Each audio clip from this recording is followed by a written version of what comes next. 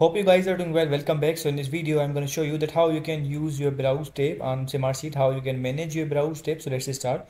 So first of all, what we have to do, simply we need to go to the browse tab. So let's click on this.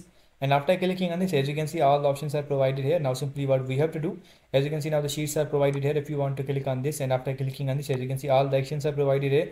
If you want to rename this, or if you want to save this, or the request backup, each and every option is provided here. You can also convert this into Excel or the PDF as well. If you want to delete this, you have to click on the delete.